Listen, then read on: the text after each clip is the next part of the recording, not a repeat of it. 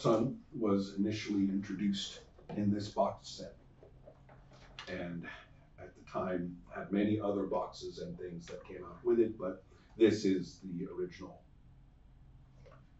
1990, early 90s Dark Sun. And the game at the time was called Advanced Dungeons and Dragons 2nd Edition.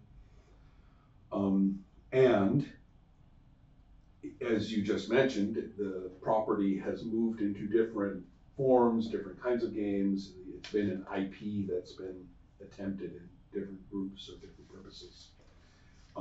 One example is the 4th edition Dungeons and Dragons version as well.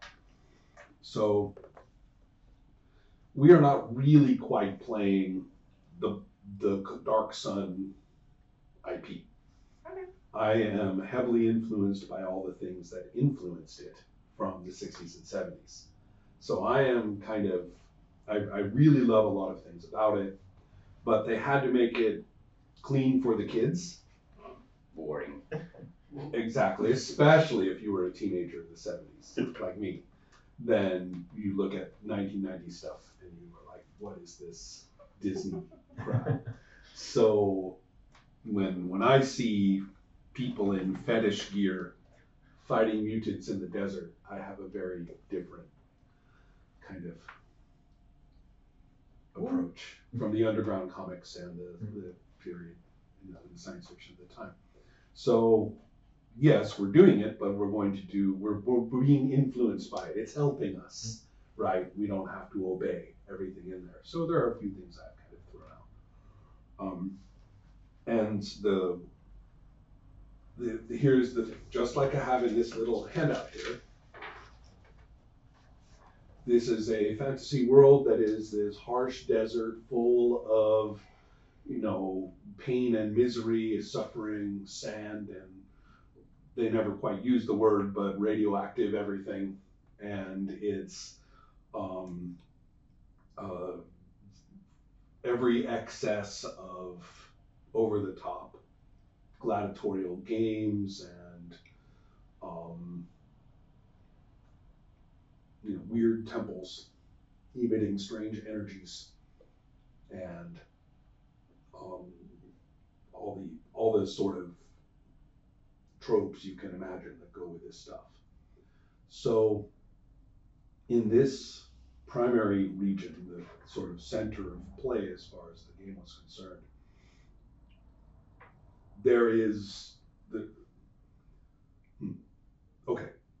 there are several cities, and each one is ruled as its own little city-state. Each one has a dictator or a sorcerer king. They're called, each of them in different ways, claims to be a god or to represent a god. And to live there, you basically have to obey their rules, and their rules are a little disorganized because they're immortal and crazy, so people have kind of created a culture there over the centuries.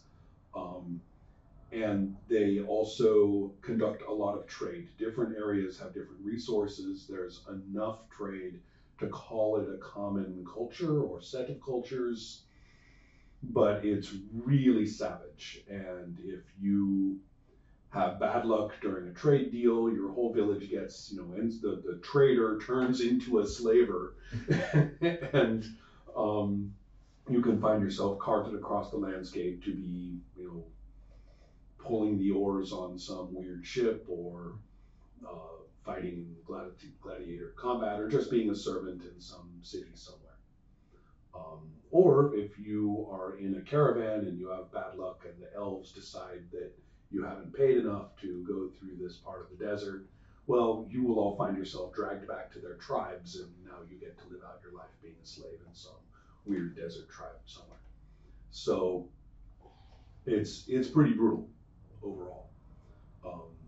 But there are some areas of plenty. I mean, there is water, it's just the problem is the water is controlled by people. So in this area here, which is away from these mountains, this is the most water-rich area in basically the whole setting. And so there is this forest along the interior of these cliffs and mountains. Nearby, there's some of the harshest imaginable environment. This is not water, this is sand.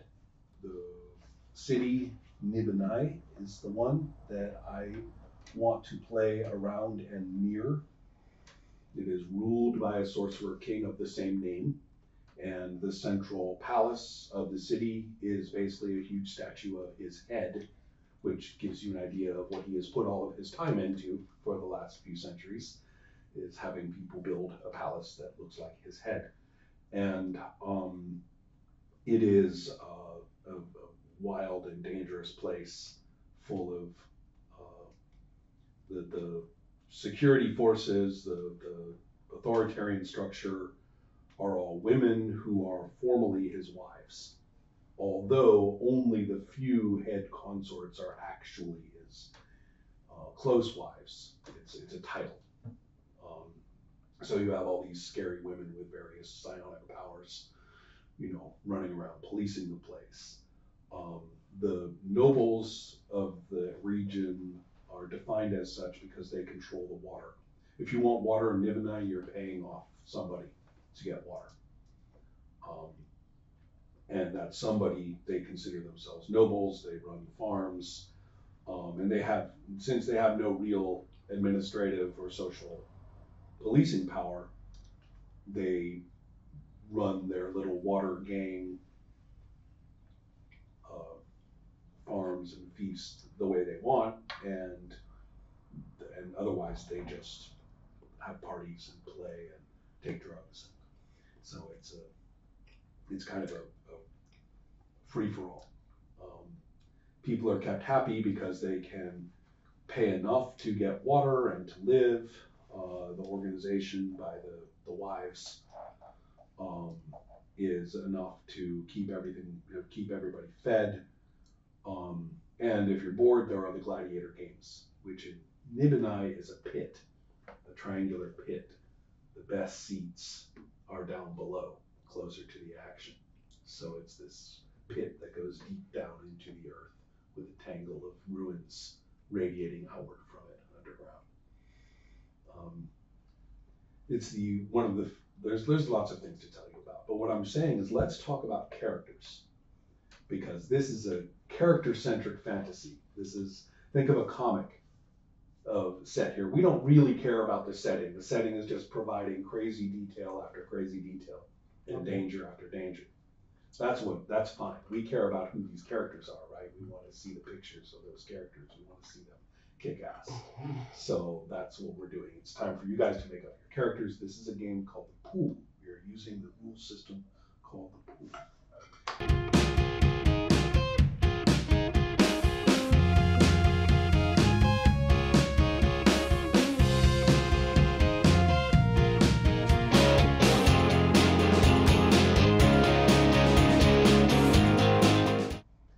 This would be fun to try out. And you'll see, there's more to this game. The Pool is a very powerful system, actually. Okay. It's a famous game. And what was your little thug's name? Little Tooth. Little Tooth, that's right. Okay. Little Tooth and Roo. And then over here we have this fellow who's named what? Axel. Oh, can I add something more? Axlura. Axel. Oh, Axhol. Oh, V. Okay, Axhol. Okay. Oh, as the name implies, she has a knack for making tricks out of situations. Can I add that? Of course. Oh, do you have the words for it?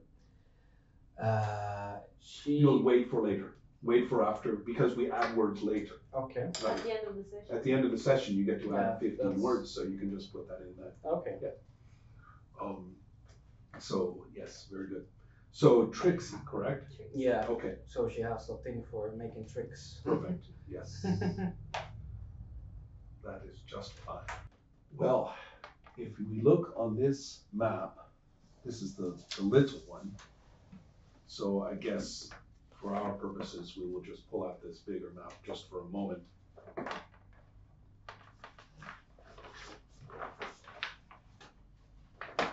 Right. Perfect. As you can see here, there is a trade route, a long and arduous trade route that is leading into Nibonai through here, through this pass between the Black Spine Mountains and the Storm something or other mountains. And the traveling group that's coming through here is a rather special one. It is small, but surprisingly has been quite safe, although from anybody's objective point of view, it would seem relatively undefended. So who's ever in it must have very, very, very good connections or some kind of protection that others know about. Now,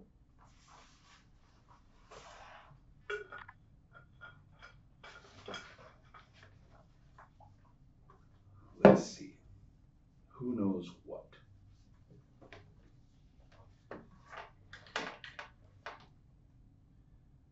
In the rocky badlands of the pass, it's going to go off trail, which is something you never, never, never do if you're traveling. Don't leave the roads.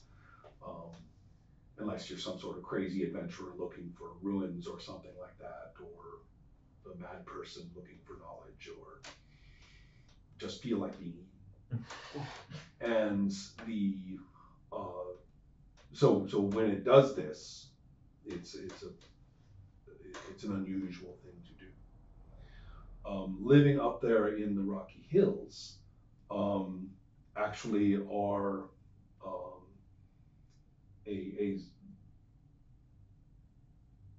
a bunch of dune reapers who use some holes and crevices and old ruins to live in.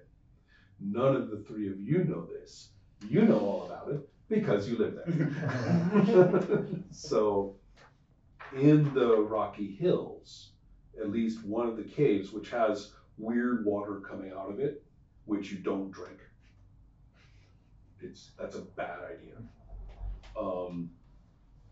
There are ruins back in there that some of the Dune Reapers have kind of set up, living back there or going in and out of there. And it's considered very sacred to this group of Dune Reapers who are just intelligent enough to have sacred things. And so you don't really know the interior very well because you're not sacred enough. No. But this complex is a piece of your group's territory. So that's your experience of all of this, yeah. Which has nothing to do with this troop or this I would say caravan, but it's not. It hasn't really been a trading caravan. It's got a small group. Yeah, it's got a small group of mounted guards, but nothing too extensive. And it has, let me think.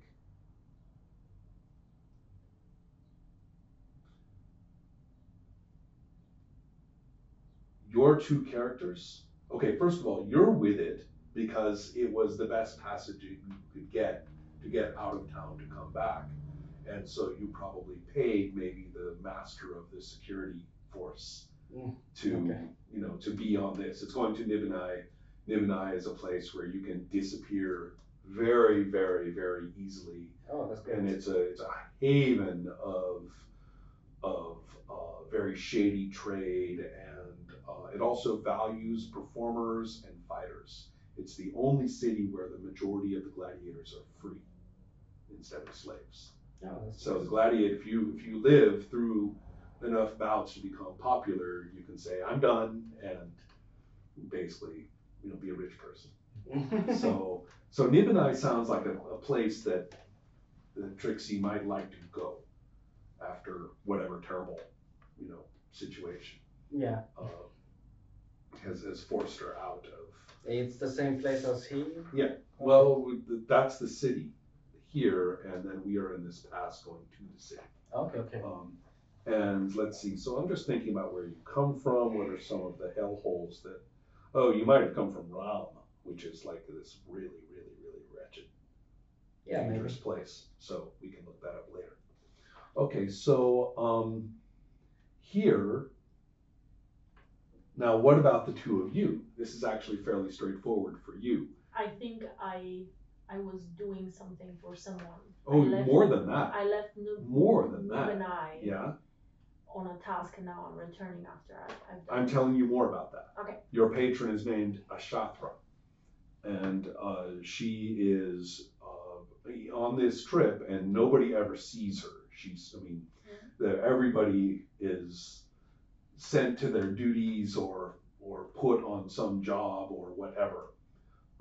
If Ashatra has to come out, nobody sees her. It's under heavy surveillance. So she's been more or less sequestered away, and her servant, who is a very polite man, who seems to have no distinguishing features whatsoever, a bald, skinny man, who's very, very, very quiet. Has a name, maybe? Yes. This is Palik. Pahleek. And Palik is has managed all arrangements with you. Your skills are exactly what they need, and now is the time that your skills will come into play. So anybody on the caravan knows that this is a professional who's traveling with the you like have a room in one of the wagons. But you're an elf. Yeah, you're not going to stay in no. That's fine. You sleep on a rock. That's true. So you with your nestled against your cat. I get that. My cat. So never mind the room. You are but you travel with them. Yes. And are a respected member of the proceedings of the. I mean, they know.